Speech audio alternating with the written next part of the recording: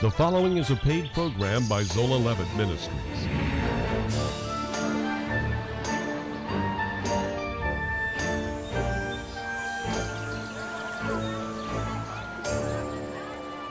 Brethren, my heart's desire and prayer to God for Israel is that they might be saved. For there is no difference between the Jew and the Greek, for the same Lord over all is rich unto all that call upon him.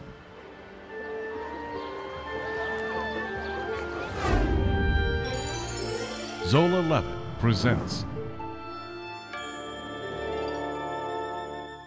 Shalom and welcome to our program. I'm Miles Weiss. And I'm Catherine Weiss. We are grateful to be here in Jerusalem, bringing you some upcoming shows for the coming year. You know, we are grateful to bring you these messages from the land of Israel. Yeah, we took our tour and we took you with us on this last year. And we went from the north to the south, from Dan to Beersheba.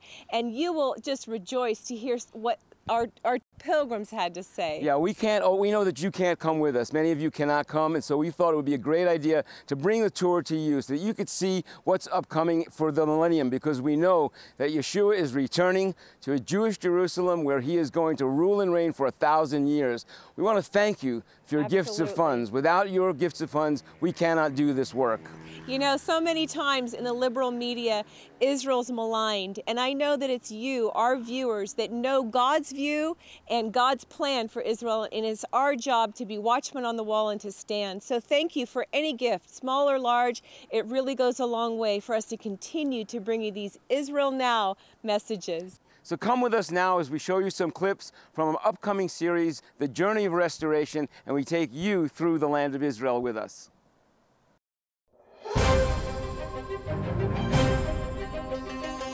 I love Israel, I love the people. Totally, so it's indescribable. It feels like home. It just feels like home. Welcome to Jerusalem. It just took my breath away. It just shows the fingerprint of God everywhere. To realize how special this city and the people were to the Lord. It's God's chosen land, and Jesus walked on it. I think there's a restoration, as Pastor Miles talked about. How God is really gathering the Jews in. Through the blood of Jesus Christ, we've been grafted in, and now this is our city also.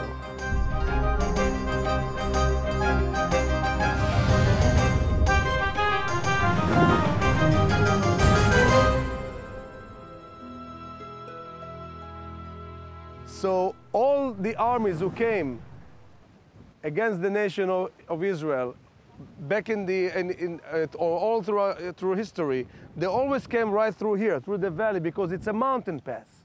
So as we speak about the final war, the final battle, the only way you can bring in to the land mighty army, it will be through the valley, okay? To follow from the northeast, the Jordan Valley first, and then the Jezreel Valley, on your way to the coastal plain.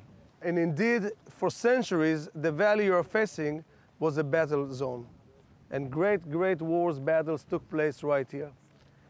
And again, one more yet to come, the final war, the final battle. As you look across the valley, you'll see a big city up there on the mountains. And ladies and gentlemen, you're looking at Nazareth, the town of Nazareth, the big city up on top of the hills. Okay, when Christ was born, when Yeshua was born in this country, he was born in Bethlehem, but he was brought up in Nazareth, the town up there, which was much smaller. Today it's a very large city, but back then we're talking about a small village with maybe 20 families. Okay, but Yeshua had been brought up there on the other side on the mountains. And you can find it very symbolic, very powerful thought. You know, this side of the valley in a way represents evil. We have talked about the worship of Baal on the high places, Mount Carmel, or here at Megiddo. But as you look just the opposite direction, you're looking at the place where our Savior had been brought up. And one day they are going to meet good and evil right here in the middle of the valley. God has brought you to Israel to just not go on a tour, see the sights, get some exposure, but to really get the heart of God for what he's doing in this land right now. And it's not something that you can just teach I mean, you can teach it, but to see it, to feel it, to smell it, to hold it, to connect with us as the body, I believe the Lord has chosen Miles and Catherine to really make that bridge happen in a very deep way, because your lives were so impacted by the understanding that God's given. And so the fact that they have gone out, in a sense, to be ambassadors, it's not just about Israel. It is about understanding who Israel is in God's heart and in God's plan. But it's understanding that there is a body right now. We had 500 volunteers from 40 nations come and build this. And this was the first freestanding Messianic congregation built probably in 2,000 years. And so for that, the significance of it is that God chose the very, very top of Mount Carmel. When I got off the airport, at the airport, and they said, "Welcome home," I'm going, oh my gosh, I never looked at it like that. But I'm home.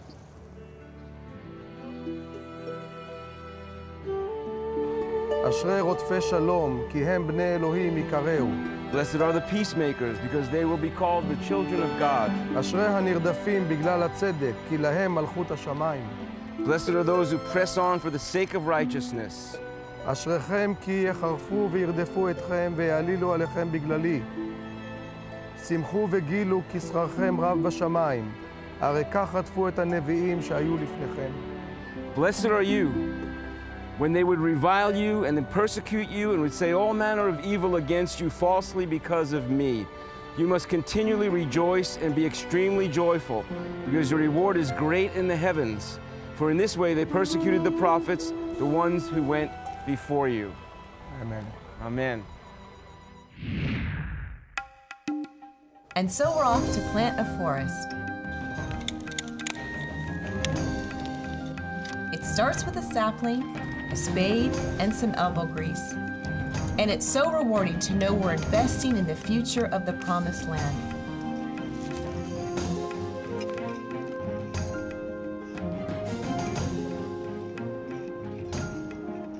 Then back on the bus as our journey continues.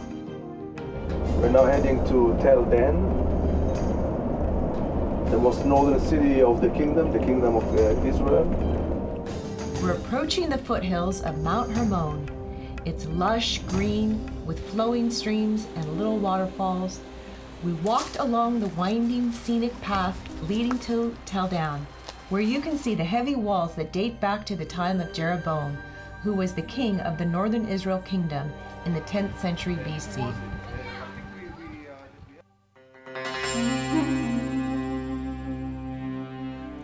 This is known as Q4. Q stands for Qumran, 4, cave number 4.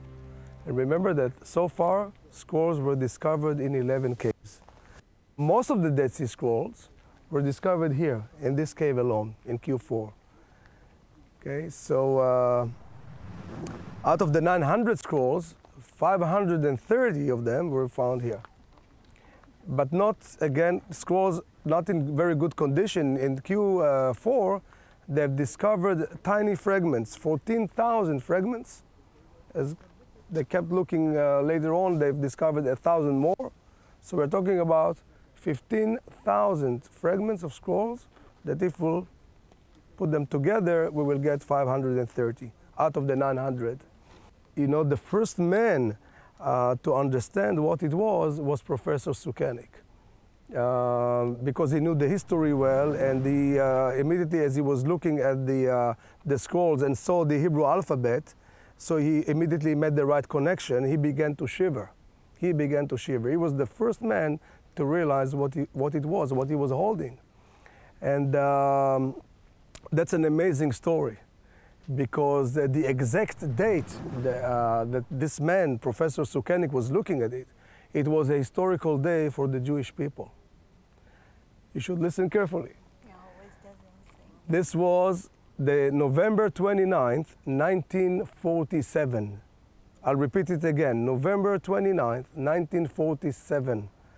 On the same day, the very day, the United Nations took the decision to establish the State of Israel, known as the Partition Plan. Remember, I've told you about that. 1947, the UN took the decision 2 years after the war, after the Jewish Holocaust, the UN took the decision to establish the State of Israel. Okay? So it was not a coincidence, no doubt. It was God's timing. God's timing. Israel is definitely a contrast. You know, we had Tiberias and green plush lands, and Qumran, it just turns instant desert.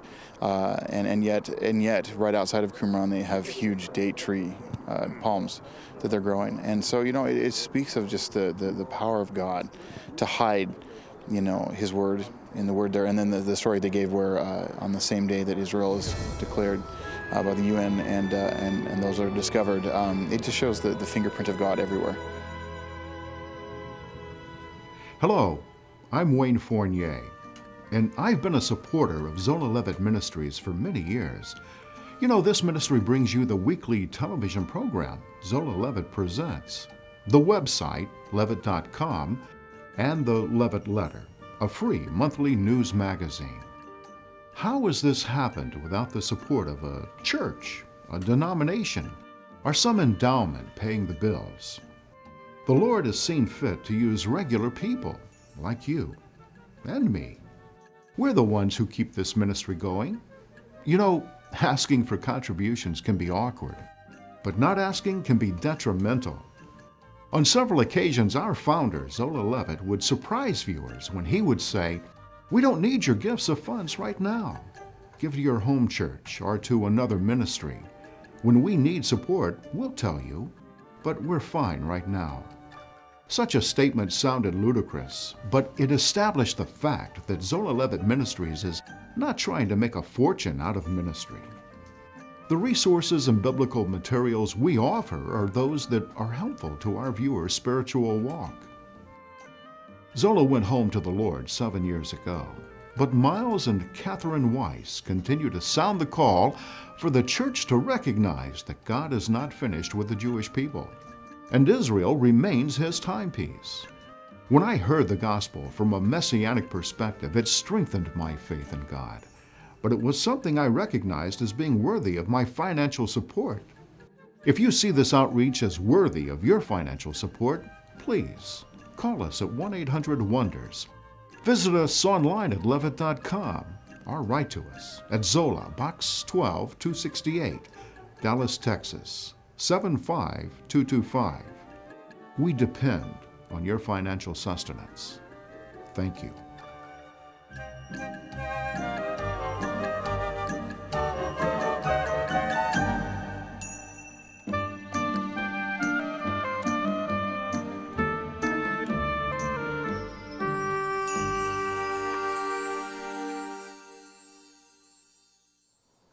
You know, in 1948, the time clock of the ages started ticking again when the Jewish people came back to this land and it was officially renamed Israel.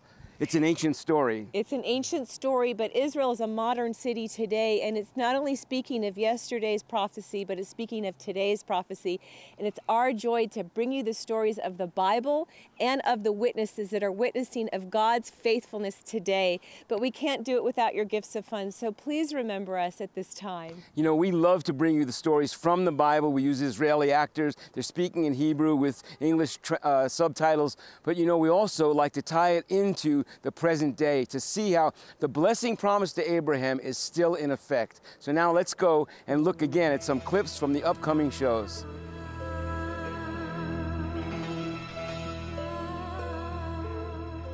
You're sitting in the synagogue. When the Zealots came here, they refused to live in the comfort spots of the Romans. They lived in the walls. Now, I don't advocate asceticism, and I don't advocate Epicureanism. We're not going to indulge overly or torture ourselves. But it is notable that it was important to them to not partake of the Roman system in any way. You're also sitting in the synagogue where, when the Qumran scrolls were found, Ezekiel 37 was found in this building.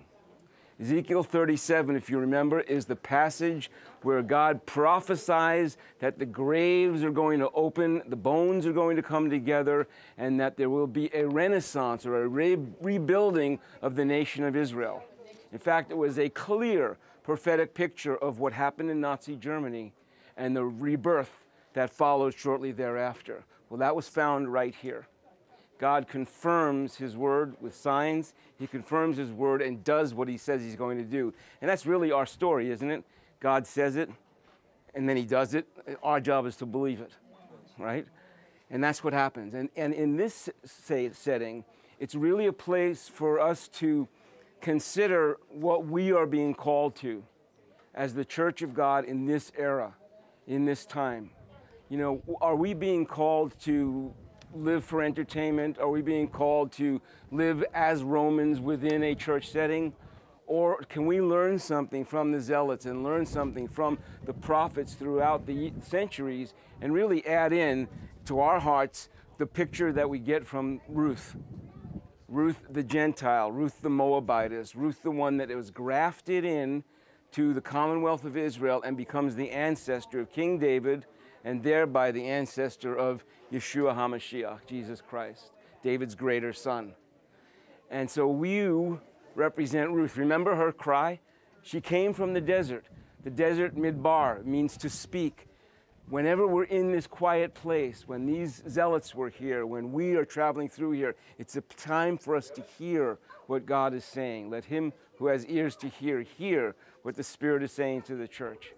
And that's what the season that we're in right now. What did Ruth say to Naomi, her Jewish mother-in-law? She said, "Don't let me go from you.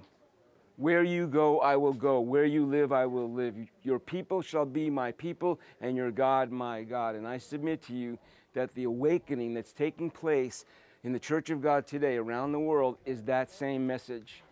That the message that is going to the Israelites around the world, the Hebrews in the diaspora and those that are living here, is that the heart cry that's coming from you as Ruth, the Gentile, to Naomi's is, let's go into the harvest field and meet Boaz together.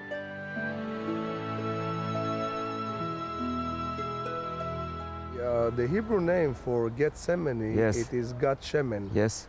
And it means olive press, simply as that. I noticed that there's, in Matthew 26, there's the story of Yeshua in the garden with his disciples, but just with the olive, there's 3 pressings. Yeshua demonstrates 3 pressings also. Tell us. Exactly right. The olives, when they were collected, they were brought to the millstone and they were crushed. And then the crushed olives were collected in bags, and the bags were brought to the olive press. And they used to press the olives 3 times. Yes. And the first time they used, they pressed the olives, the finest oil, finest oil came out during the first time that the olives were pressed. Yes. And that was known as the purest oil, the virgin oil. Yes. That was used for anointing.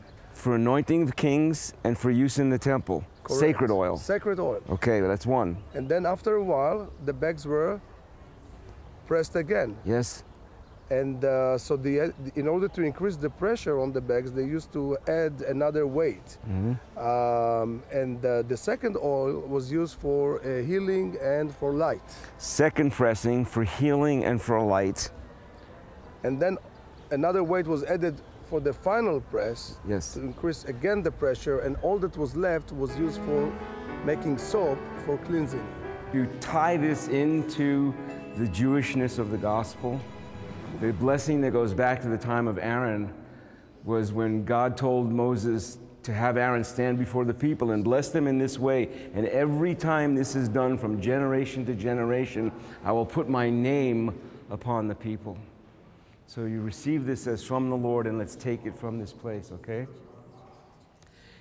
Yivarecha Adonai v'yismarecha, Yaheh Adonai panav alecha v'choneka, Yisah Adonai panav alecha v'hisem lecha shalom.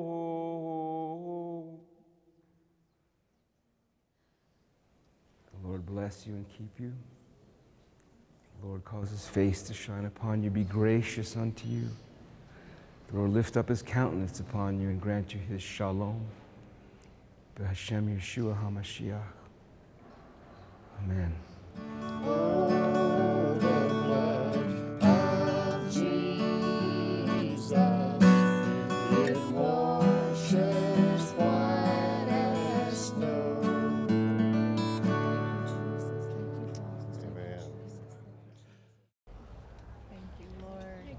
body and the blood.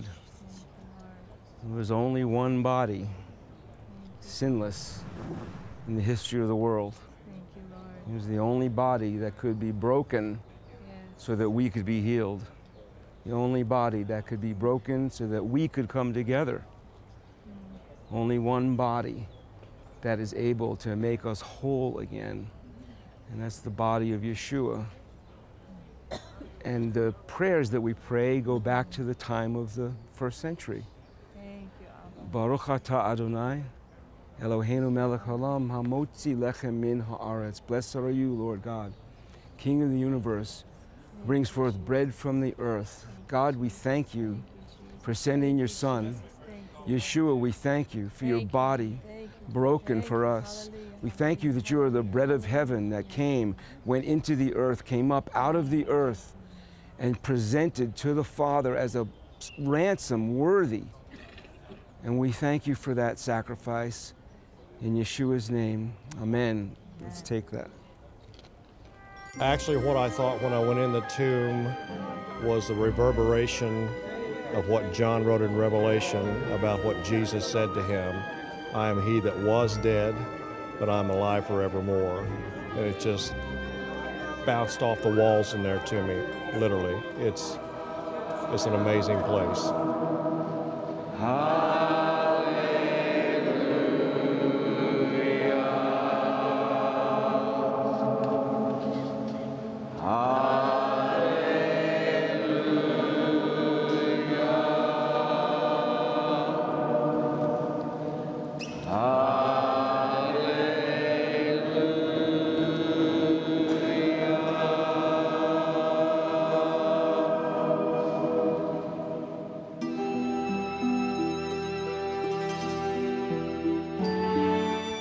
This area, it's called HaKodesh, which means the holy. Only the priests were allowed to be inside. We see there's different rings of holiness, right? We have the courtyard, which only the priests and Levites were allowed to be inside. In here, after the second curtain, only the priest. And then after the third curtain, in the Hall of Holies, it's only the high priest, only once a year. The menorah on the south side was from pure gold. It was one piece of gold, and it had 7 lamps. Here, every day, they had to put olive oil in the morning and in the evening, because this was always burning, all the time. But the menorah was actually the only light they had in this area, okay? The curtain here was closed. This was the only light they had. Just in front of it, on the north side, we have the showbread table, okay? With the 12 showbreads, which one represents each tribe, but it's holy bread. Only the priests were allowed to eat from this bread. But someone else did eat from this. Who was that? David, exactly. King David ate from this. But he wasn't alone, was he? No. He had 400 men with him. Now, those men that were with him, they're not so good people. They're thieves, robbers, right? Murderers, rebels, bad people. Now, we all know that God, He's a holy God.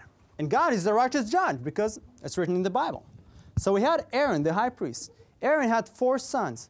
2 of his sons, Nadav and Avihu, offered strange fire. What happened? God killed them straight away. Why? Because it took something holy and did something different with them, right? They did whatever they wanted.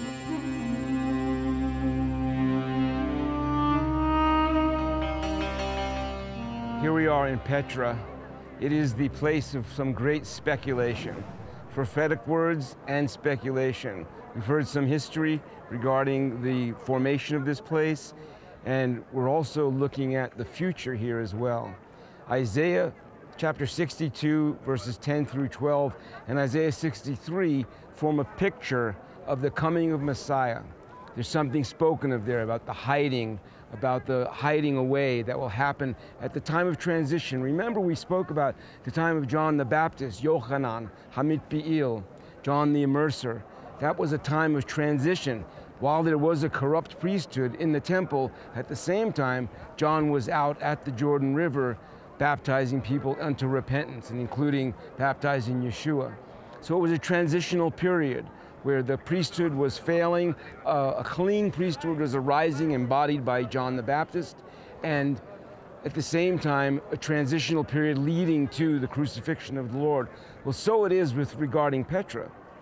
There is a lot of speculation about what the future may hold here, whether this will be, in fact, a place for Jewish folks to come and hide when the Antichrist is arising. At the same time that the 144,000 will be preaching and bringing in the greatest harvest at the end of the age, another transitional period, including what's spoken of as the time of the one whose garment is dipped in blood coming from Basra, Messiah. I mean, we have 15 different countries coming here to be in the land, just to come and to harvest the grapes in the last year. And so over the last year and a half, there's been over 500 people. There's been over 1,000 people come since we started coming here just to work in the land and to taste the grapes and the wine that, you know, even Yeshua said that I'll not drink this cup again from my Father's vineyard again until we drink it again in the kingdom, in my Father's kingdom. So that's not going to be California wine.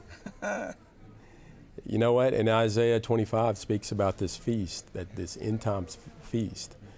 And what's happening, we're preparing for a huge feast. The beautiful thing is that the Jewish people are looking for it too. When we see what Tommy Waller is doing up in Samaria, standing with the Orthodox Jews, and together, Jews and Christians, planting the vineyards, harvesting the grapes, making the wine, just as the prophets have foretold, we know that Messiah is coming soon. Absolutely. We are in the time of the fulfillment of scriptures. Ezekiel 36 and Isaiah 49, they're all coming alive before our eyes, and it's our joy to bring you these programs. And we want to thank you for your gifts of funds that allow us to bring you these programs. You know, it takes quite a bit of money to fly us over here and for us to get the opportunity to meet with people that are working here in the land, but it's our privilege to do it. Like I said before, we set our face like a flint to fulfill the call of God that's on our life and on your life, and that is to stand with the people of this land. Yeah, it's so great for us to be able to work together with you, with your gifts of funds and with our labor. Together we are able to push back against the lies in the media, push back against the lies against the Jewish people, against Israel, and to make a statement together that this is a God thing, that God reestablished this state in 1948, and He is continuing to do wonderful things here. So we want to say thank you for standing with us. We always want to remind you, Sha'alu Shalom Yerushalayim. Pray for the peace of Jerusalem.